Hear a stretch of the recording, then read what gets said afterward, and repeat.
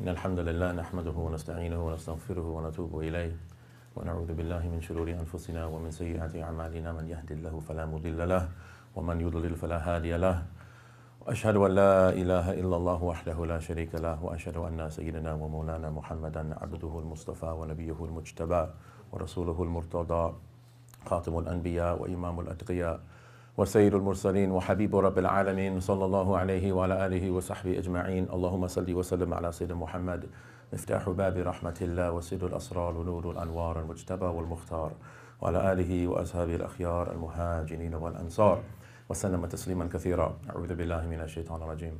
بسم الله الرحمن الرحيم. يا أيها الذين آمنوا اتقوا الله حق تقاته ولا تموتن إلا وأنتم مسلمون. صدق الله العلي العظيم. قال رسول الله صلى الله عليه وآله وسلم إنما بعثت لأتمم مكارم الأخلاق أو كما قال عليه الصلاة والسلام. أما بعد يا عباد الله إني أوصي نفسي وإياكم بتقوى الله فاتقوا الله حيثما كنتم.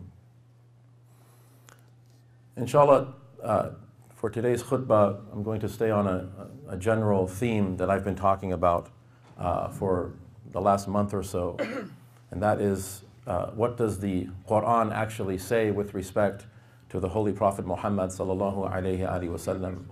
Many of Muslims in the West that are not familiar with the Arabic of the Qur'an, or Muslims who even are familiar with the Arabic of the Qur'an, do not engage at a very deep level with the words of Allah subhanahu wa ta'ala.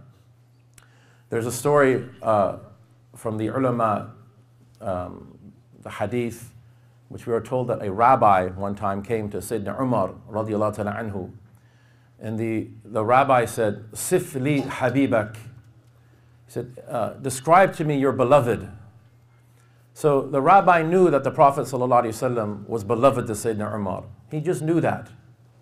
So he didn't say Sifli Muhammadan sallallahu alaihi wasallam or Sifli Rasulallah, Sifli Habibak. And Sayyidina Umar said, how can I possibly do that? And the rabbi was taken aback by that. What do you mean? Describe him for me. He said, I can't do it.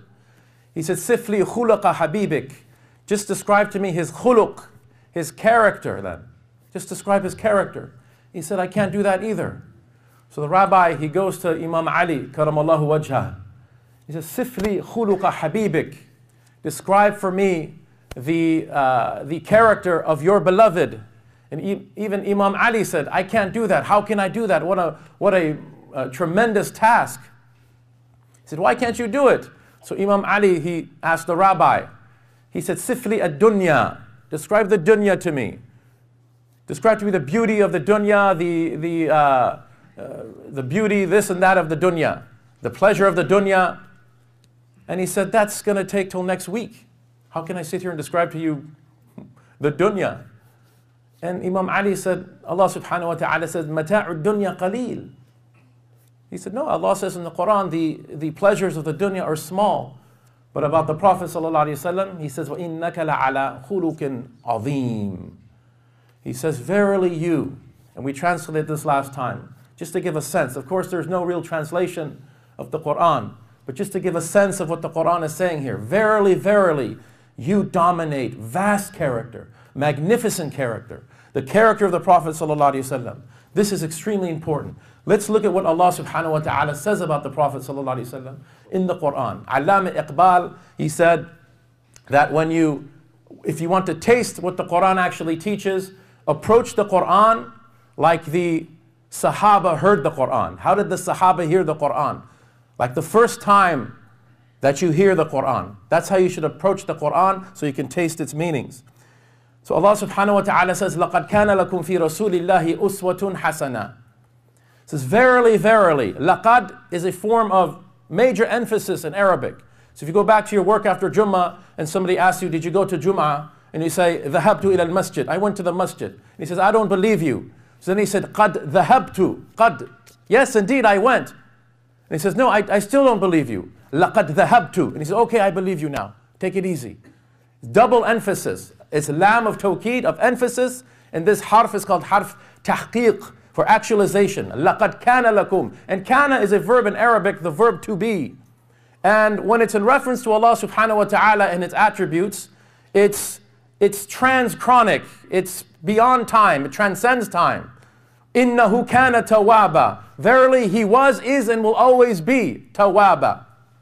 And Allah subhanahu wa ta'ala, He can honor a entity with the verb kana, which means that this entity is honored by Allah subhanahu wa ta'ala and is owned by Allah subhanahu wa ta'ala. لَقَدْ كَانَ لَكُمْ فِي رَسُولِ اللَّهِ.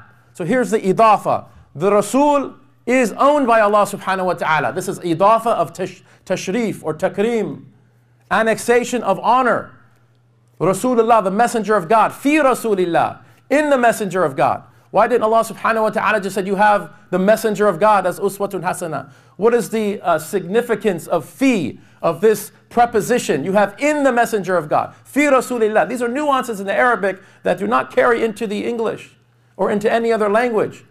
The fi here, according to the exegetes of the Qur'an, denotes exclusivity with the Prophet sallallahu alaihi wasallam, only in the messenger, and immersion in the messenger. The Prophet sallallahu alaihi wasallam is immersed in khuluq hasan, that he's immersed in uswatun hasana, in a character, a comportment, an example that is beautiful. And Allah subhanahu wa ta'ala oftentimes in the Qur'an, again something that's often missed in translation, is that Allah subhanahu wa ta'ala describes the Prophet sallallahu alaihi wasallam with indefinite nouns or adjectives, indefinite, nakira. And according to Ibn Malik in the Alfiyah, one of the meanings of the indefinite article, the tanween, is that this entity is unlimited, is unrestricted, is beyond comprehension. It's a way of praising. So Allah subhanahu wa ta'ala says, وَمَا أَرْسَلْنَاكِ إِلَّا رَحْمَةً لِلْعَالَمِينَ. And this statement by itself is amazing.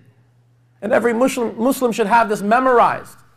When I go to churches, I tell them this is the equivalent of John 3:16. We see 3:16 everywhere. Go to a sports, watch a football game, you see it written everywhere. What does it mean? This is the essence of our belief about the Prophet sallallahu alaihi wasallam. 21:107 of the Qur'an. وَمَا أَرْسَلْنَاكِ إِلَّا رَحْمَةً لِلْعَالَمِينَ. So we have إثبات بعد النفي, which is for strong tawqid. You have an affirmation after a negation, like لا إله إلا الله. The translation, there is no deity worthy of worship, that's not what it says. It says no God, but God. It's very strong. It's very emphatic. وَمَا أَرْسَلْنَاكَ. We did not send you. Allah subhanahu wa ta'ala speaks to the Prophet sallallahu alaihi wasallam in the second person in the Qur'an. He doesn't say وَمَا أَرْسَلْنَا مُحَمَّدًا. Kaful khitab. We did not send you. It's very personal. Speaking directly to the Prophet sallallahu alaihi wasallam. Illa, an exception for strong emphasis. Rahmatan. Nakira. It's indefinite. Unlimited mercy. Unfathomable mercy. Mercy that is not restricted. Mercy to everything. Interestingly enough too, Allah subhanahu wa ta'ala, the ulama point out, He uses a noun here. He doesn't use a verb. He doesn't say وَمَا أَرْسَلْنَاكَ إِلَّا أَن تَرْحَمْ الْعَالَمِينَ or something like that. We didn't send you except that you show mercy to people. Allah says you are mercy. You are rahmatan. This is your that. This is your essence. That's your mercy. لِلْعَالَمِينَ, to all of the worlds. So He uses the indefinite article. The mercy of the Prophet ﷺ is something that is unrestricted, something that is unbelievable. How He showed mercy. And we should study these examples from Sirah. We mentioned this the other day. It's very important that when we read the Sirah, sometimes we have to stop and we have to smell the roses, as it were. We know the story of the Prophet ﷺ when he went to Ta'if. And he was rejected from the city and stoned out of the city. Sallallahu alayhi wa sallam.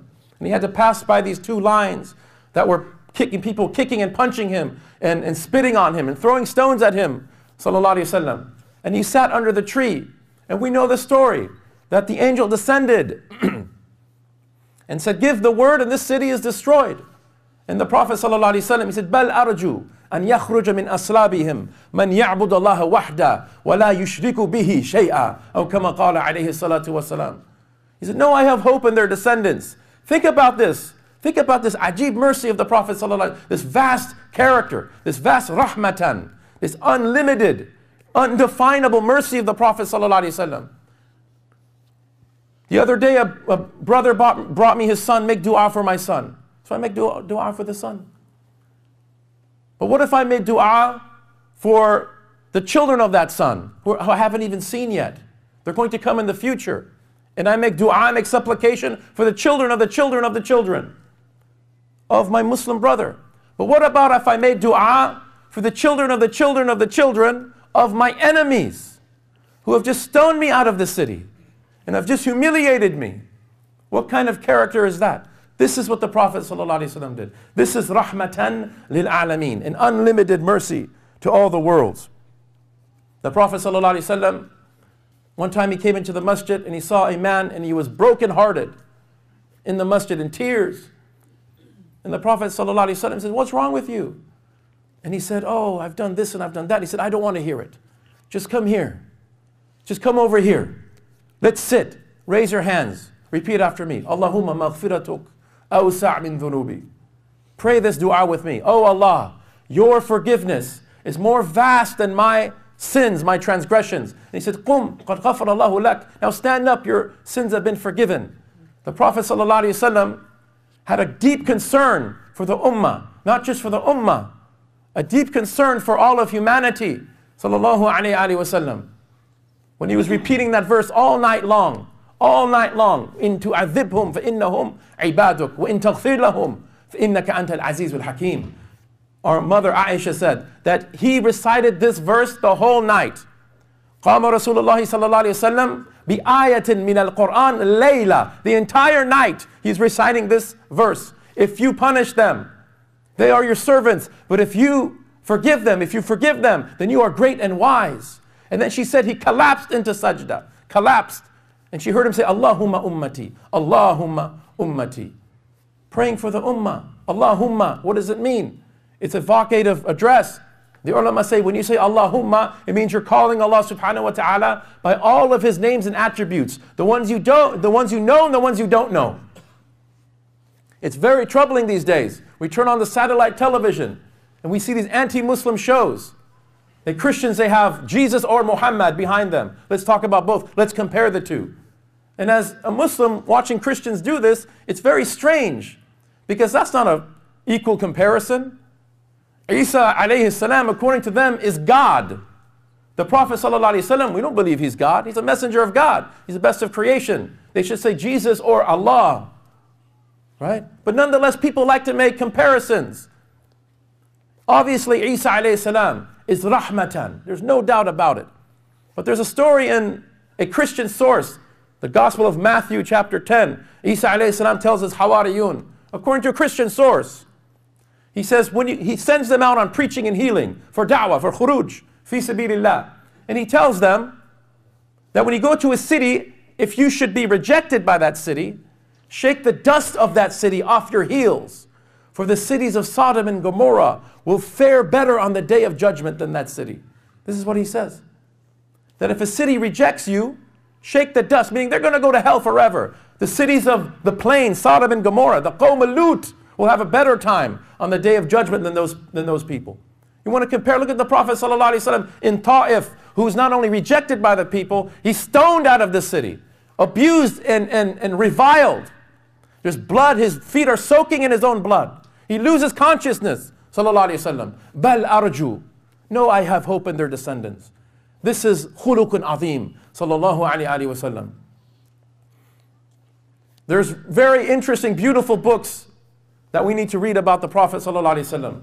A certain type of literature called khasa'is or khususiyat an-nabuwa, the specialities or special properties of the Prophet sallallahu alayhi wasallam. It's a book by Imam Izzuddin ibn Abd as-Salam, rahimahullah ta'ala, in which he lists the tafdeel of the Prophet, enumerating how the Prophet's greatness is greater than any other Prophet. And this is interesting because his son approached him one day and said, "Tell me about the greatness of the Prophet sallallahu alaihi wasallam." And just off the top of his head, he was able to name these 42 things. How many things can we name? One of the things he mentioned were the miracles, the mu'jizat of the Prophet sallallahu alaihi wasallam. The mu'jizat, which we believe in, no doubt about it. We believe in them. And he says, look at the mu'jizat of the Prophet sallallahu alaihi wasallam, because they're adhar and they're akbar. They're more apparent and they're greater than the miracles of those who came before him, sallallahu alaihi wasallam. So Isa alayhi salam could raise the dead. And as the poet said, yes, Isa alayhi salam bi-idhnillah raise the dead. But the Prophet ﷺ, he raised nations. Nations that were spiritually dead, that did not have the dhikr of Allah subhanahu wa ta'ala in their hearts. He said, sallallahu alayhi wasallam, he said that the difference between one who is alive and dead is like the difference between the one who remembers his Lord and the one who doesn't, being spiritually dead. People walking around in their own coffins, not remembering Allah subhanahu wa ta'ala. And then they're dead and buried, and who remembers them? Only Allah subhanahu wa ta'ala, if they remembered Him. فَاذْكُرُونِي أَذْكُرْكُمْ. He raised nations, sallallahu alayhi wa sallam. Now there are some hadith. If you read Kitab al-Shifa by Qadi Iyad, there's hadith Imam Bayhaqi mentions. These are weak. Some of them are weak, but there's hadith in these books. Hasan al-Basri relates, rahimahullah ta'ala, that a man came to the Prophet sallallahu alayhi wa sallam, and he said, my daughter has died in a certain wadi. She has died. Can you help her? The Prophet sallallahu alayhi wa sallam goes there, and he says, Ya fulana ihyi bi-idhnillah. And she comes out. This is mentioned in our books. It's not a strong sanad, but these things are mentioned. But the real miracle is seeing the transformation of societies in 23 years. This is unparalleled in history. That in 23 years, the way people think is different. It's not just the way people do business, the way people interact with each other.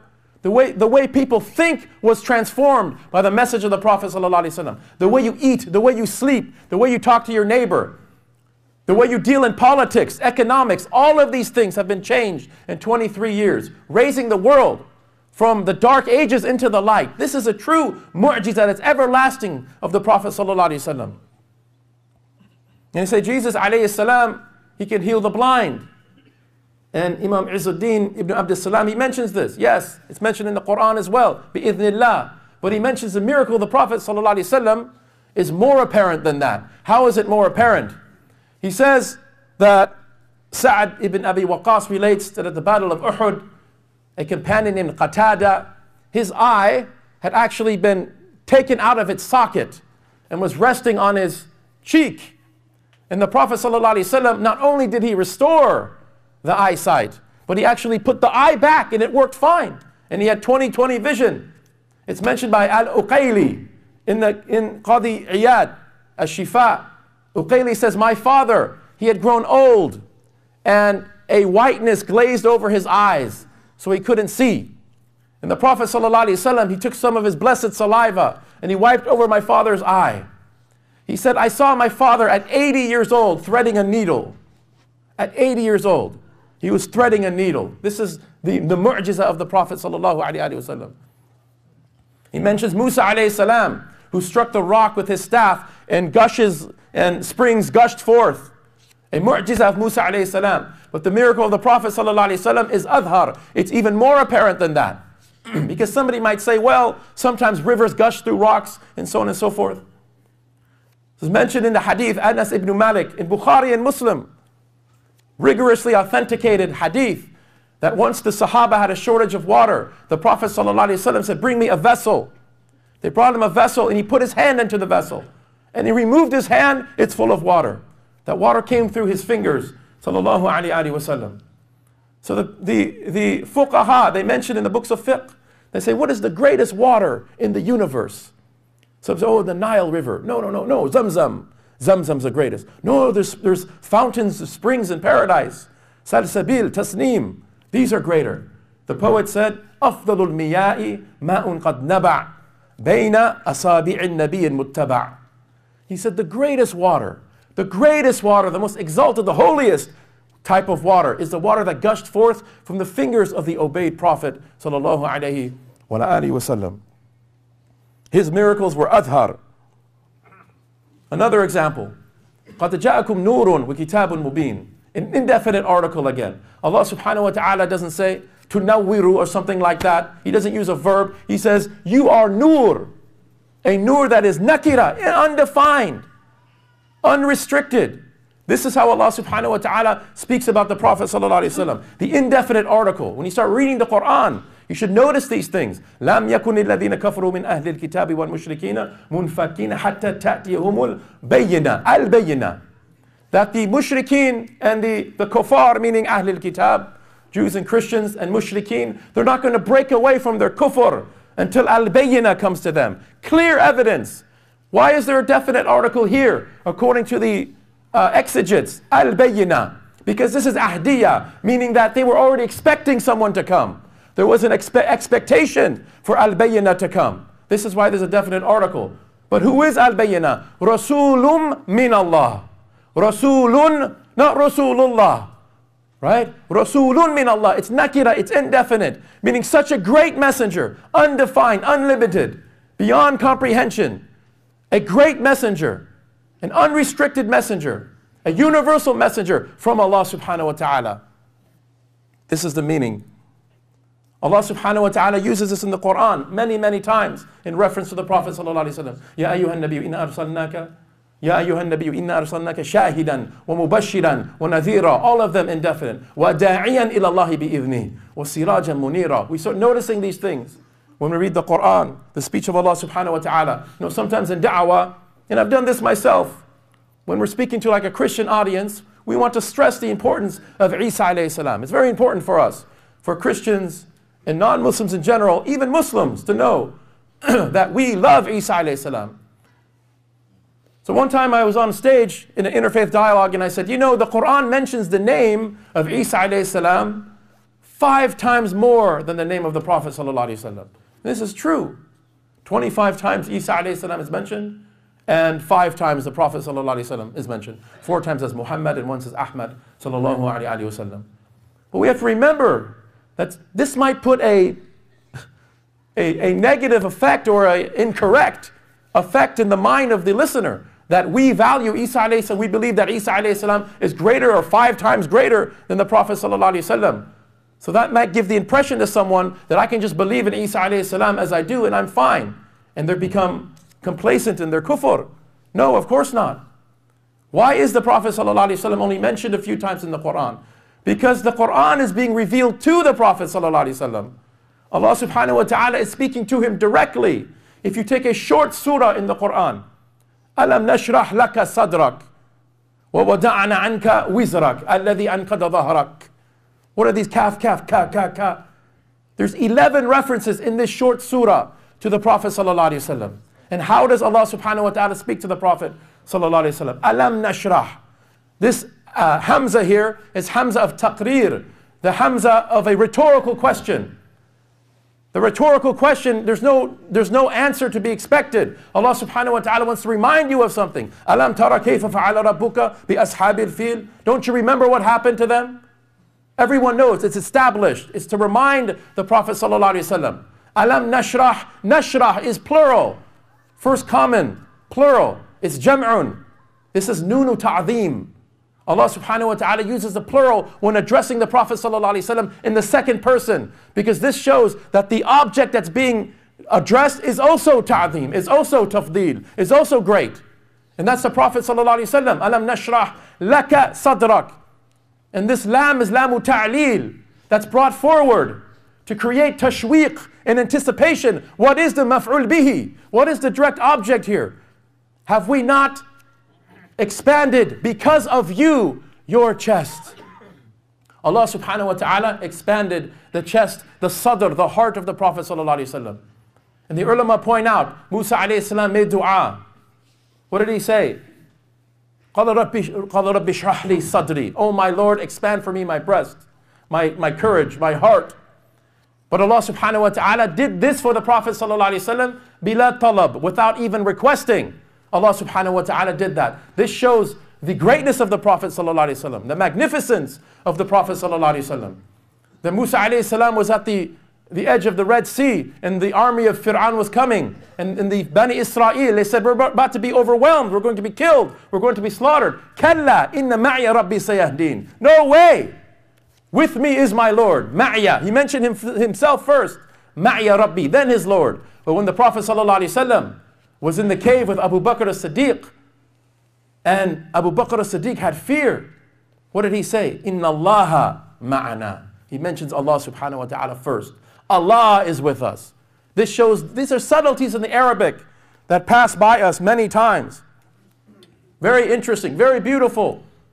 Allah subhanahu wa ta'ala says in Surah Tawbah, Wallahu wa rasuluhu ahaqqu an yurduhu. that Allah and His Messenger, it is more befitting that you please Him.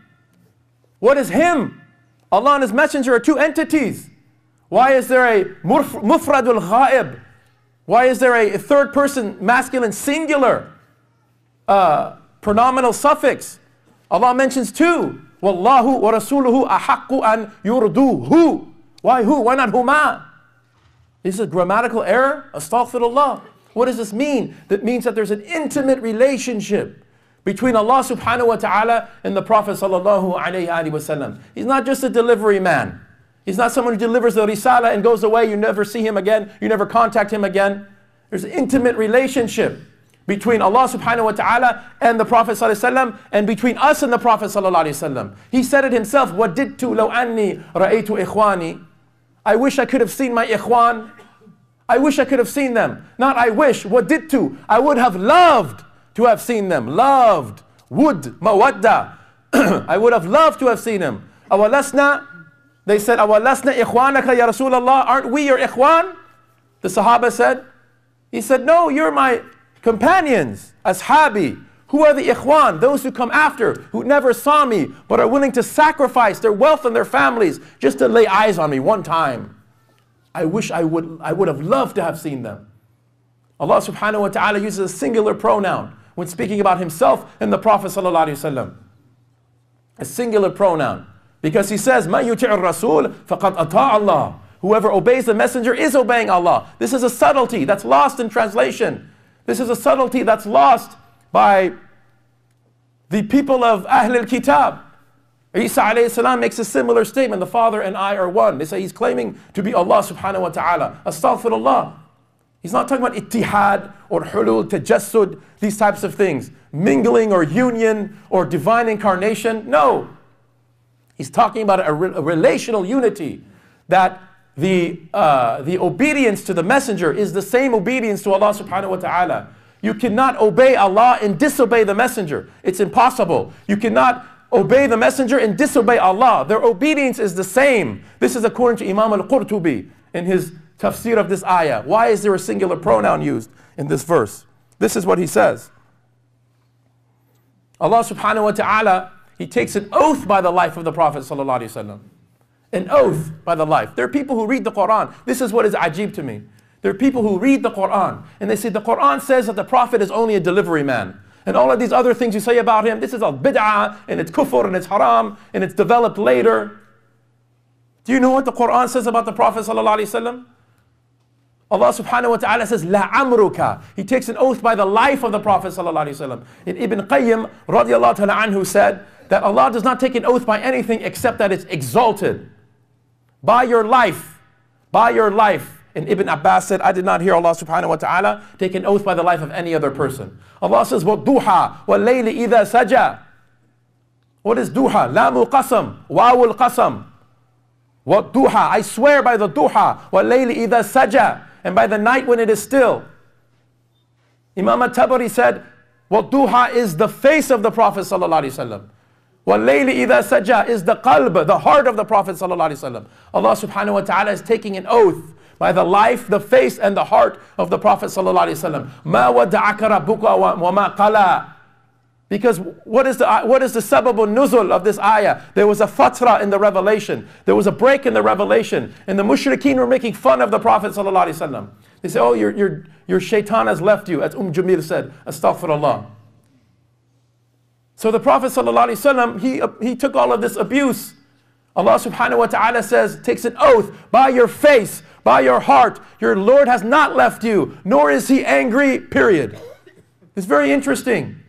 Qala is fi'l muta'addi. This is a transitive verb, which means it takes an object. Just like wadda'a is a transitive verb. There is an object. Ma wadda'aka rabbuka wa ma qala laysa qalak.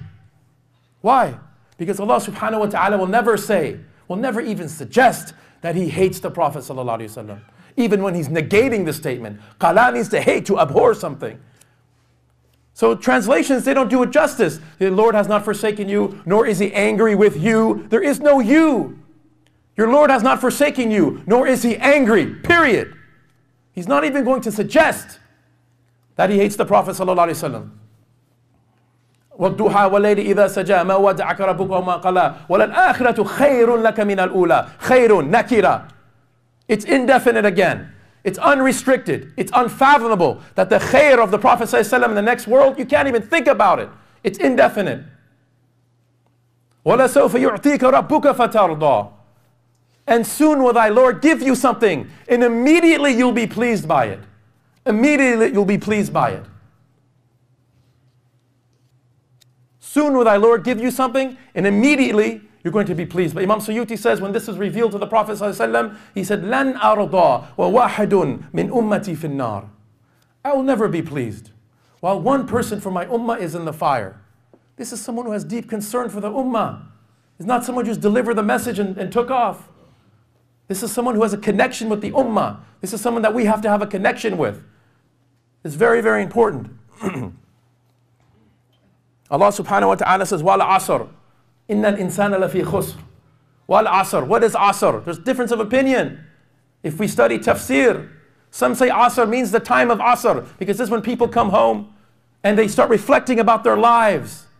Very reflective time of the day. Some say this is salat al-asr, which is the middle prayer, according to many of the ulama. Some say fajr, the majority, the jumhur say this is asr, the middle prayer.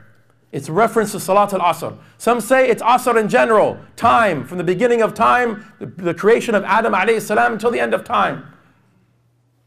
Ibn Abbas says, Fakhruddin al-Razi, radiallahu ta'ala anhu, he says that this refers to the time of the messenger, the zaman of Muhammad sallallahu alayhi wa sallam, the best time and the time thereafter. So Allah subhanahu wa ta'ala, He takes an oath in the Qur'an by the life of the Prophet, by the face of the Prophet, by the heart of the Prophet, by the zaman, the time of the Prophet, and by the makan of the Prophet. When he says, لا أقسم بهذا البلد وأنت حل بهذا البلد ووالد وما ولد. So the ulama, they ask the question, why does this surah begin with a negation? La uqsimu. Why la uqsimu? I don't swear or I do swear? So the ulama say, Allah subhanahu wa ta'ala is saying that this city is so great. This is a sense of the meaning. Just to give a sense of it. This city is so great, I don't even have to swear by this city. You Quraysh, you already know the greatness of this city. You know the walad, the walid and the walad, Ibrahim and Ismail alayhi salam. You know what they did here. وَأَنْتَ حِلٌّ. And this is a hal, according to one opinion of the first verse. Meaning you know the greatness of this city. You know the history of this city. You know Ibrahim, you know Ismail alayhim salam. You know their history. But yet you're trying to kill. You're trying to make halal the blood of this messenger who is amongst you. This is the whole reason why you've been preserved. لِإِلَافِ قُرَيْشٍ. Why do you think that is? You have security, perennial security. Why? Because you're so great? Why do you have this security? Because of the Prophet ﷺ who is going to be raised amongst them. This is why. There's many other examples we can give. We're running out of time. In Surah Teen, Allah subhanahu wa ta'ala says, وَتِينِ وَالزَّيْتُونَ. Watini was zaytun. So what is teen? The fig. So many of the ulama, Abdullah ibn Abbas, who is called the exegete of the Qur'an, the founder of exegesis of the Qur'an, says the teen is a reference to Jabal Judi. Jabal Judi is the mountain, one of the lower peaks of the Ararat mountain system in Turkey, in Anatolia. And the Safina of Nuh alayhi salam, that's where it stopped. And apparently there was a lot of figs in that area. So Ibn Abbas says this is a reference to the Sharia of Nuh alayhi salam. Zaytun, what is Zaytun? A reference to Ibrahim alayhi salam. Because in Jerusalem and around that Palestine, specifically in Jerusalem, there are a lot of olives. There's a mountain just away from the Temple Mount called the Mount of Olives, where apparently Isa alayhi salam used to pray there. Jabal al-Zaytun. Watini was Zaytun, Turi Sinin. What is Turi Sinin? Mount Sinai, where Musa alayhi salam received the Sharia, the Torah. So Allah subhanahu wa ta'ala, again taking an oath by great things. I swear by the Sharia of Nuh alayhi salam, of Ibrahim alayhi salam, and the Israelite prophets after him, Musa alayhi salam and those after him.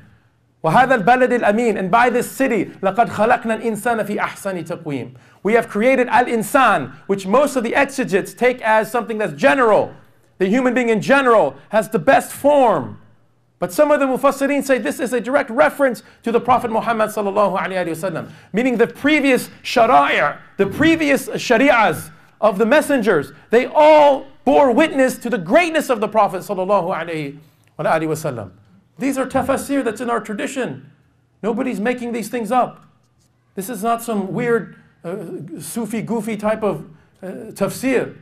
This is not some weird type of bid'ah tafsir. This is in our tradition. We have to embrace our tradition. Our tradition has three aspects: Islam, wa iman, wa ihsan. This is what we have to implement as Muslims. Unfortunately, there's a polarization amongst many Muslims that are formalists, or those who are, we have to take lessons from the Qur'an. We have to be balanced as the Prophet ﷺ was balanced. As Al-Fatiha tells us to be a balanced nation. Balance. وَكَذَلِكَ جَعَلْنَاكُمْ أُمَّةً وَسَطًا. Where is this ayah? Right in the middle of Baqarah. Verse 143 out of 286. Right in the middle is not an accident. We take our tradition. We love our tradition. And we follow the Prophet ﷺ. This is called ittiba'. And I mentioned this many times in the past. Ittiba' is to follow the Prophet ﷺ in his outward and inward manifestations. To follow him. Not just outwardly, not just inwardly. Both of these are false. Both of these are dalala. We're talking about outward and inward. Ittiba' of the Prophet. And i'tisam. Wa'tasimu bihablillah. I'tisam is the word that's used for a man who's drowning in the ocean. And they throw him a line and he holds onto that line. That grip that he's holding, that rope, that's called i'tisam. This is how we should hold on to the sunnah of the Messenger sallallahu alaihi wasallam. وَعَدُّ عَلَيْهَا بِالنَّوَاجِذِ. The Prophet says, hold on to my sunnah and the righteous khulafa after me. Like you're biting onto it with your molars. This is a very interesting majazi, isti'ara. It's a metaphor. This is where you rip meat when you eat jerky. It's very strong. Look at the metaphor he's using. Bite onto my sunnah in its inward and outward manifestations. May Allah subhanahu wa ta'ala give us the tawfiq. أقول قولي هذا وأستغفر الله لي ولكم فاستغفروه إنه هو الغفور الرحيم. الحمد لله رب العالمين. صلاة والسلام على رسول الله صلى الله عليه وسلم وعلى ساداتنا وإمتنا أبي بكر عمر عثمان وعلي ورضي الله تعالى عن أصحاب رسول الله أجمعين. يقول الله سبحانه وتعالى في كتاب العزيز بعد أن نقول أعوذ بالله من الشيطان الرجيم إن الله وملائكته يصلون على النبي يا أيها الذين آمنوا صلوا عليه وسلموا تسليما. اللهم صل وسلم على سيدنا محمد. اللهم صل على محمد وعلى آل محمد كما صليت على إبراهيم وعلى آل إبراهيم في العالمين إنك حميد مجيد. اللهم بارك على محمد وعلى محمد كما باركت على إبراهيم وعلى آل إبراهيم في العالمين إنك حميد مجيد.